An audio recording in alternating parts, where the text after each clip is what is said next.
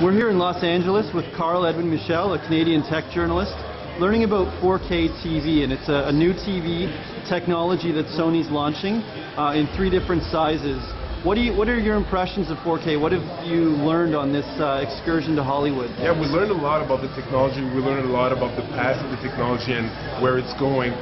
And yeah, we saw 3 new sets, the 84-inch, 65 and 55. I'm really impressed about the quality of the image that you can have with 4K.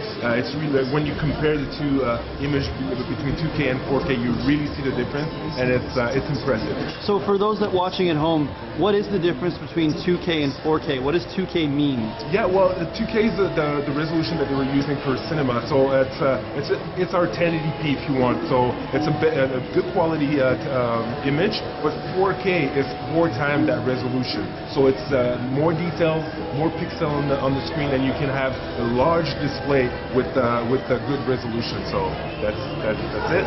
It seems that the whole industry is going more toward better video quality, and there's a bunch of different players in the 4K industry. Do you think 4K is the future? And Sony seems to be leading the way on this. Yeah, Sony seems to be leading the way on that, definitely. Yeah, 4K I think it's the future of television. The quality is much better. People will enjoy more their content, and I think that with the price going down for TV sets, definitely it will be widespread in a couple of years. Thanks, Carl. No problem.